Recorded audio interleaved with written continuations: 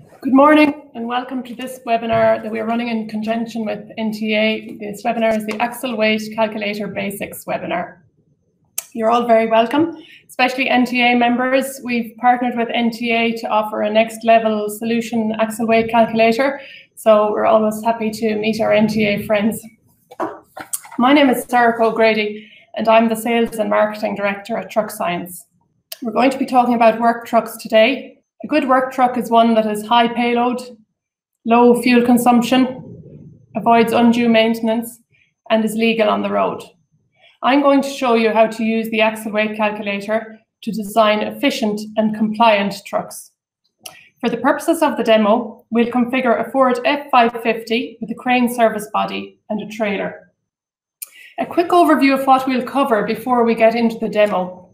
I'm going to show you how to define your preferences for how you use the app. We'll cover how to use the TruckScience library and indeed add your own items to it. We'll check compliance against OEM limits and regulation limits. We'll briefly touch on center of gravity, static rollover, and turning radius. I'll show you how to share your designs with other users of the TruckScience app, as well as with your customers. And lastly, I'll show you where to get help if you get stuck while using the app.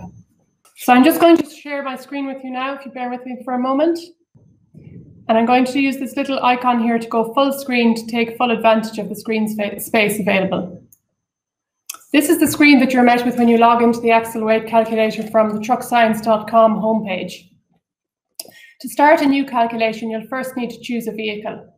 You can browse vehicle brands and ranges here, like Ford, Super Duty, 4x4, or you can shortcut this by typing in the filters or the searches above. So I'm just going to go for a 550 regular cab, and for this demo we're going to choose an 84-inch CA vehicle, a diesel version, which will accommodate an 11-foot service body. The graphical representation of the vehicle takes up the majority of the screen. Input menus are here on the left-hand side. They're ordered by vehicle body, equipment, and payload, and so on for trailers. When deciding whether to add an item as body, equipment, or payload, you can consider the following guidelines. We consider a body to have payload capacity, whereas equipment does not, and equipment is permanently attached to the vehicle, where payload is loaded on and off. Before we get to these views on the right-hand side and this information at the bottom of the screen, we'll add a body. You can choose from these predefined body categories or other if your body category is not shown. Let's add a service body. You can search the public library for preloaded well-known brands such as Reading,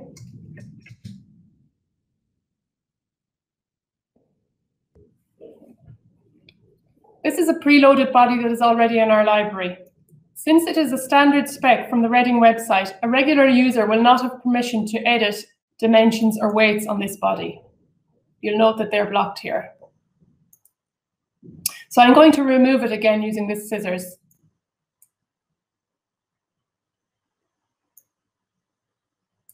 Another option is to use a template service body. The templates are always placed first in the list.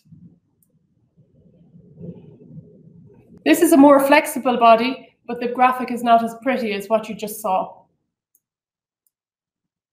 Now is a good time to point out these color-coded indicators at the bottom of the screen.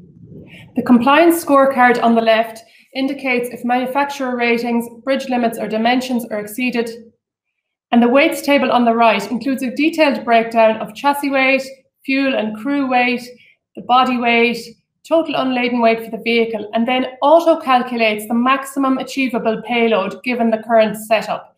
That figure is highlighted in blue here in the total column. Currently stands at 8,716 pounds. Blue text on the drawing indicates shortcuts, so on the drawing or the weight table. So if I click on chassis weight here, I can open the place in the menu from where I can override that,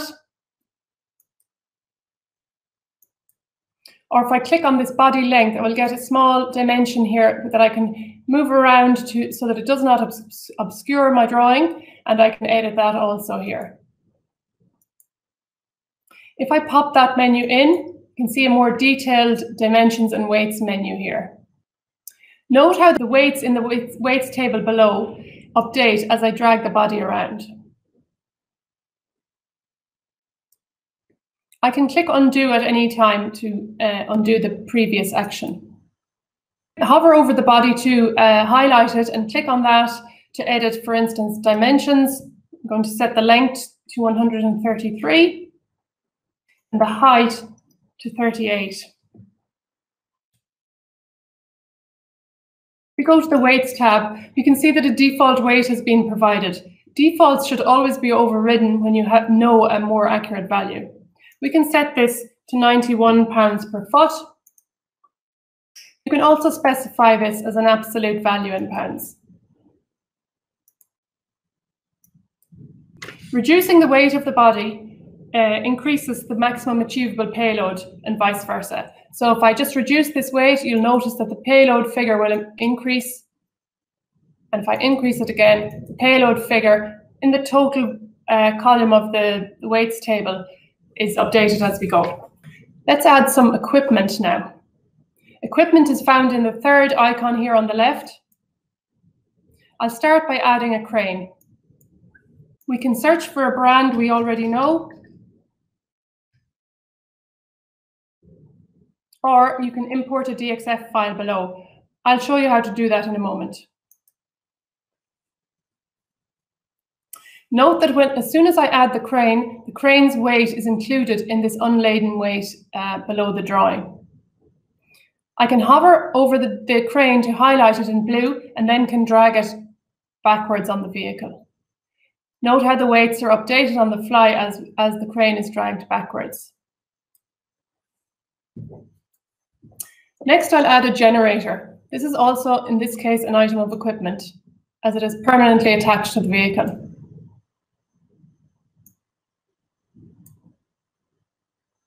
If I don't find a category here for the item I wish to add, in this case generator, I use the other category below.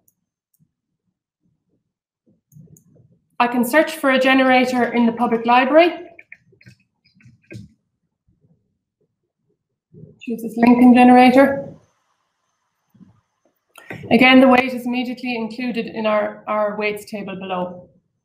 I can hover on the generator to highlight it in blue and then drag it.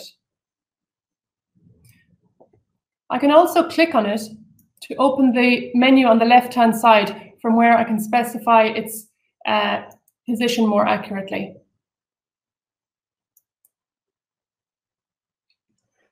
I'm going to set it at 26 inches above the chassis. Next, I'll add a step, and the process is the same again. I can find one in the public library. Indeed, I can use a template if there isn't one there. By default, it's added behind the cab. I need to just hover over it to drag it back. Once again, I can click on the step to specify its position more accurately. I'm going to make it 12 inches below the chassis and 134 from the back of cab. We can also override its default weight, say 120. And the center of gravity. I can set this as a percentage, say 45%, or I can specify it as an absolute value in inches. If you're unsure where the center of gravity is measured from, you can click this information icon to read more. We should probably add some outriggers, but we're going to skip that step to save some time here. As we have seen, information is input on the left side of the screen, and I will show you the various views here on the right in a moment. First, we're just going to click on the body to edit the compartment depth. Before I do that, I'm going to go to top view here. We're inside view. I'm going to switch to top view. If I click on the body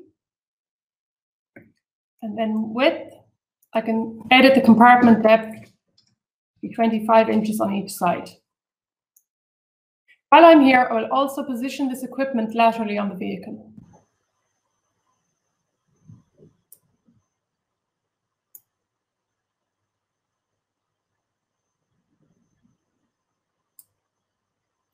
Lateral position of equipment and payload affects the vehicle's static rollover angle. This can be found in the notes and warnings section here on the bottom right. The vehicle's static rollover angle is being calculated as 43 degrees. Let's go back to the side view now to examine our payload. To do this, we need to understand the difference between the vehicle's potential payload, the maximum payload achievable with the current configuration, and user-defined payload.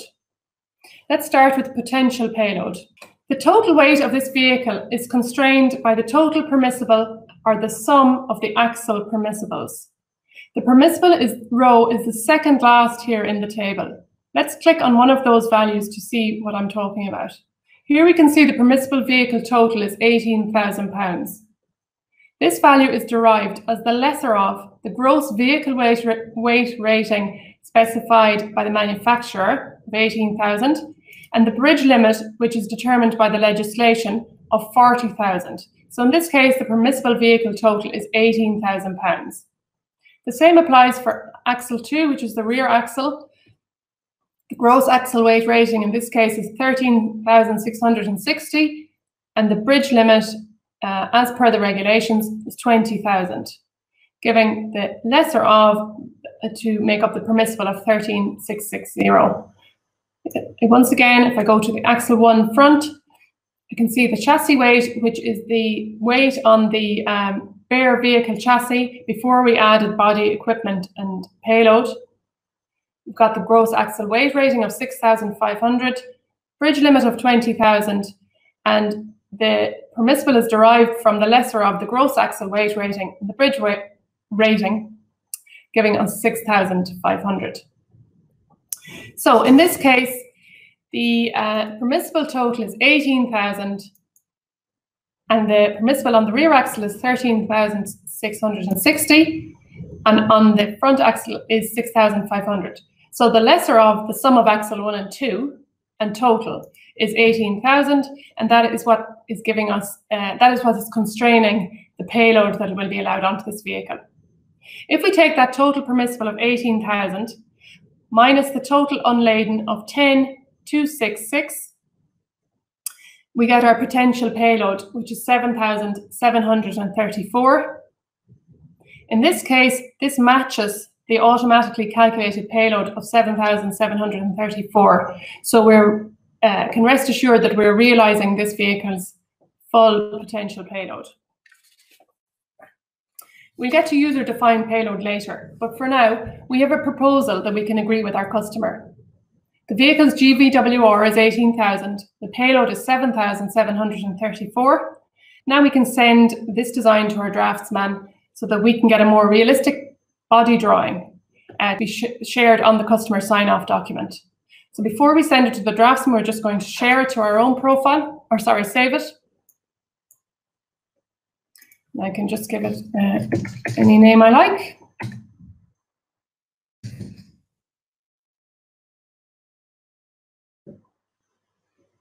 And then we click on this share icon to share it to an email address.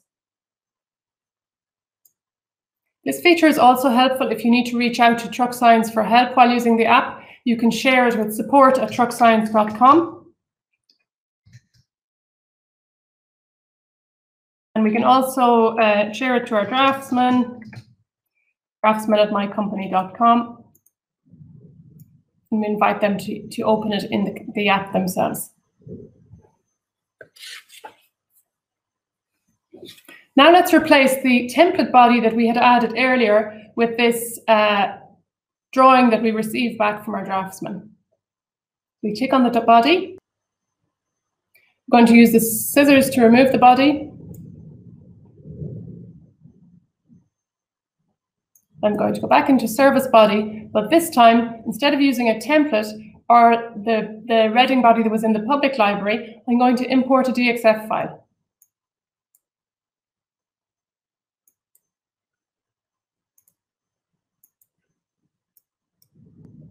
That looks right.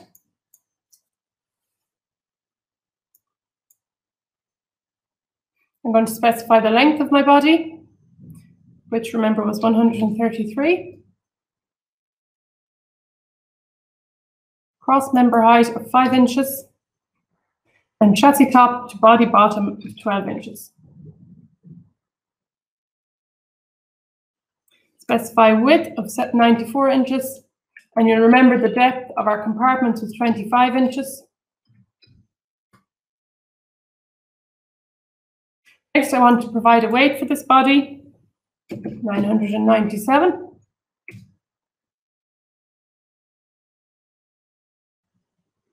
Give it a name. We'll add it to our drawing.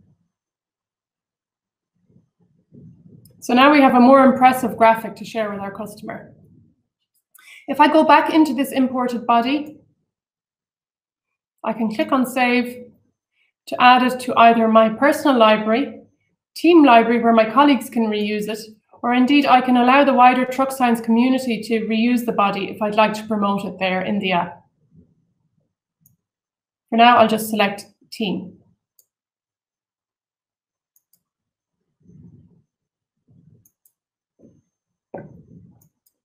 Now if I remove the body and go back into Add It, I'll find it in my team library.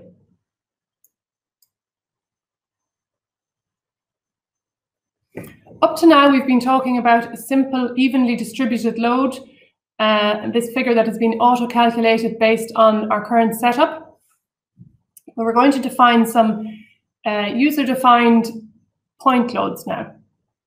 So we click on the payload figure on the table or on the drawing, or indeed I can just access the payload menu here on the left. They all bring me to the same place. I'm going to specify payload as detailed payload. And you'll see these familiar library areas again here: template, personal, team, and public. You can import a DXF file as we just did for body, or you can choose what we call a generic payload template. I can hover over this template to edit it, giving it a sensible description, dimensions,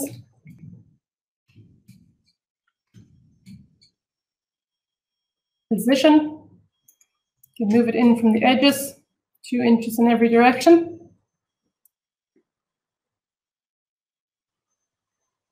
And now I want to specify its weight. It's added by default with a weight of 1,000 pounds, and you can see that figure is used as the payload figure now on the drawing. I'm going to specify the weight as 750 pounds, but first let's try it just doing a typo. We'll set it to 7,500 to see what happens. Straight away, I can see that I've got compliance issues. The compliance scorecard on the left is indicating that my manufacturer ratings have been exceeded, and the weights table on the right shows that I'm overloaded on the front axle. If we click on the permissible value here of 6,500, we can remind ourselves why that is. We've got a permissible of 6,500 because the gross axle weight rating is 6,500, and the bridge limit of 20,000 is not of much help to us here. Before you move on from the payload, there's a question about whether the DEF is included in the fuel and crew. I explained that one would have to add a separate tank and specify the number of gallons in the tank and everything. And maybe if you could just highlight the payload there of 7,500 pounds, and you just click it in the menu. And within this area, you could name this the DEF tank, for instance. And if you click on the weights tab, you can specify that as volume, and then specify the number of gallons and the density, and configure your DEF like that. I hope that answers the question. Okay, so I just want to rename this back to tools. Specify the weight of those tools again is 7,500. So we've got this permissible limit here on the front axle of 6,500. As I mentioned, you can make that problem going away by upgrading an axle if you're speccing a vehicle and you have an option of a stronger axle. So let's do that quickly. You can see straight away we're no longer overloaded on that front axle. But if you remember from earlier, we had upwards of 7,500 pounds in payload available to us. So I'm going to undo this override and rather just drag those tools further back along the body. As we drag, you'll see that the table of weights is being updated as we go. And at some point as we go along here, we reach a sweet spot where neither the front axle or the rear axle is overloaded anymore. However, if we drag it too far back, we can see that now we're overloaded on the rear axle. So you can see that there's a range of values there where you can place the tools where you won't overload either axle, but there are also danger areas where if it's too far forward or back, an axle will become overloaded. So if we just click the undo button, we can get that get those tools to where they're legal. Remember that the blue figures on the drawing or in the table are shortcuts. So if I just click on this 7,500 here, I can specify weight back to 750. I'm going to add a trailer now. So first I need to add a hitch.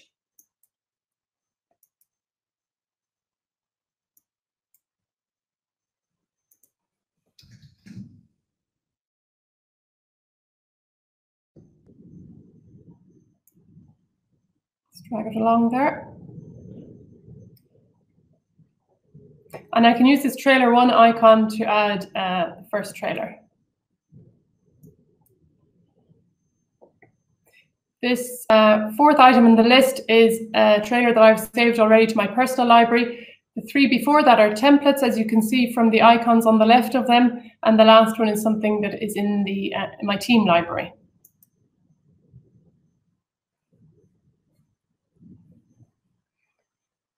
When we've added a trailer, we get a new set of icons for the trailer body, trailer equipment, and trailer payload. So I'm just going to add one item of trailer payload now. Again, I'll switch to detail payload since this is not an evenly distributed load. And I'm going to add a bobcat.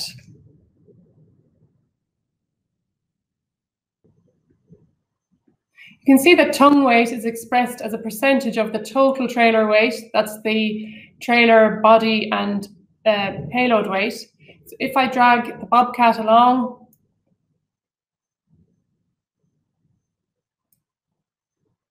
we can get to a healthier tongue weight also. I'm on a small screen here, so the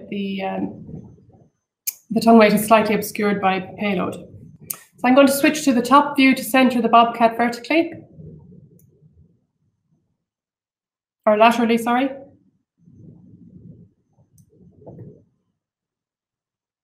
And then back again to the side view. You can explore these views in detail in your own time, but I'll just show you a few of them now quickly. We switch from the overview summary to the vehicle view. We get a detailed breakdown of everything that's on the vehicle and its distribution of its weight over the front, rear, and rear axles. We've got a bridge view. This compares the actual weights on each axle group with the permissible weights for those axle groups. You can review a center of gravity view, which shows you the centers of gravity of every item that we've added to the drawing so far. If you click on any of those center of gravity points, you can pin that center of gravity point to the drawing to read off the dimensions or the measurement of the center of gravity from the ground or the rear axle in this case. You can see the smallest circle in which this truck can turn. And as I showed you earlier, you can review the static rollover angle of both the vehicle and the trailer here in the notes and warnings. To export the current view to a PDF document for customer sign-off, you can click on this PDF icon in any of the views.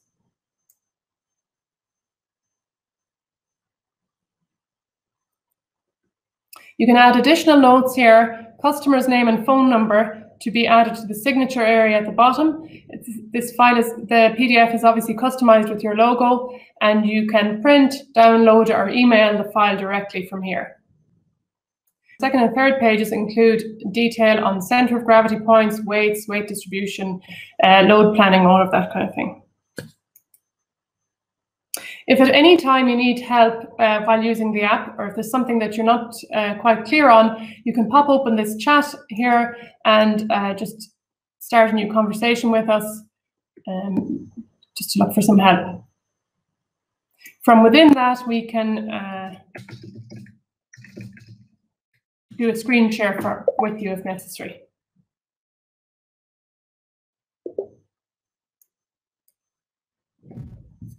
When you're finished with your calculation, you just need to save it and then head back out to the home screen.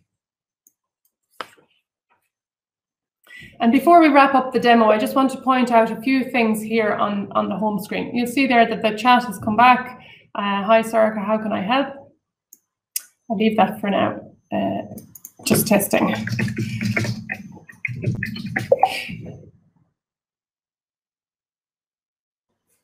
On the home screen, or indeed from within the calculations, you can specify in your settings how you like to think of, how you like to measure cab and chassis dimensions. So in this case, we measured cab as front axle to back of cab, but you have the option to specify bumper to back of cab there. And you can specify chassis dimensions as CA or CT, or indeed wheelbase. You can also choose your preferred measurement system here, imperial or metric, and the increment by which the fields will increase or decrease when you click on the plus and minus tickers from within the app. You can choose between US federal and Canadian Memorandum of Understanding regulations here. And you can integrate your NTA login details to get an extended free trial if you're just trying out the app, or to qualify for NTA discounts as a subscriber. We've recently added this resources section on the bottom left. In here you will find recordings of previous webinars, short explainer videos, for instance, around specifying those maximum permissible weights that we touched on earlier, and useful documents, for example, links to the OEM bodybuilder guides.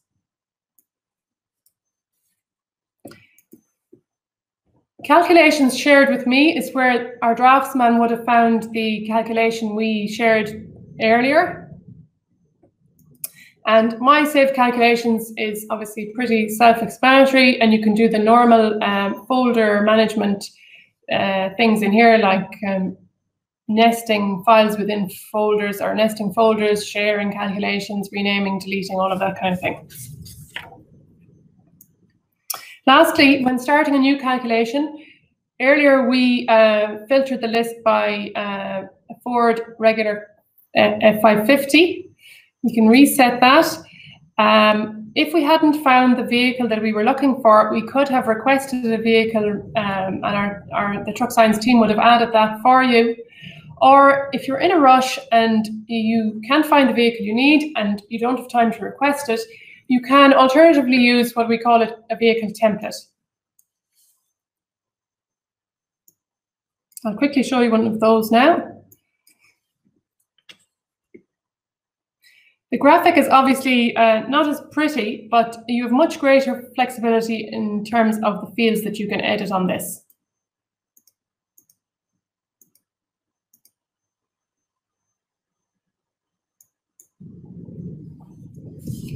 So we're going to wrap up the demo now. I just need to switch back to my presentation. Jens, if you have any questions, happy to take them.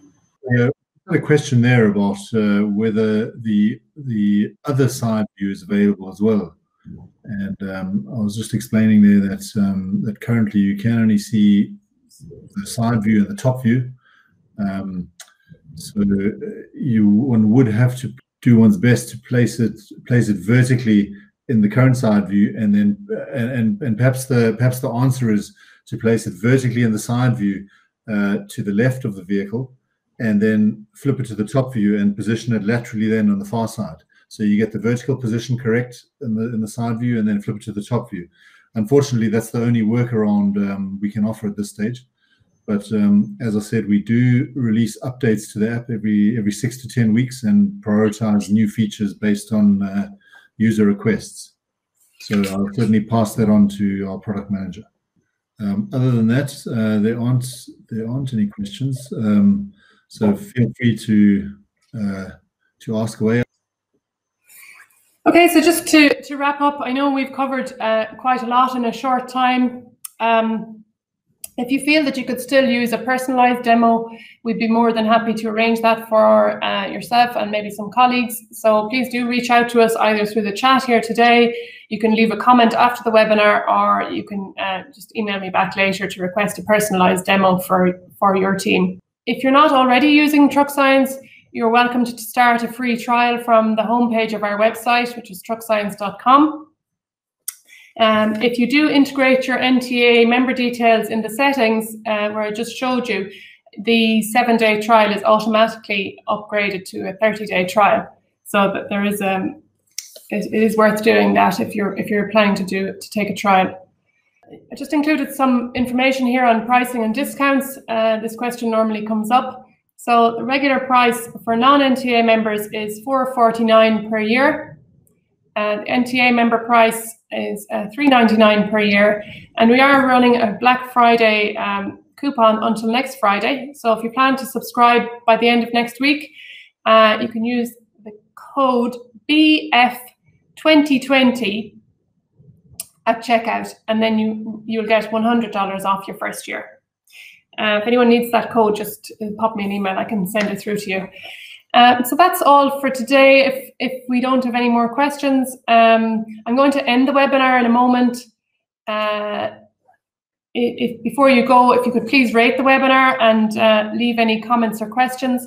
If you have any remaining questions, you can also leave them in the comments and we will revert to you by email. And yeah, that's it. Thank you for joining us. I think I'm just going to end it here. Thank you. Goodbye.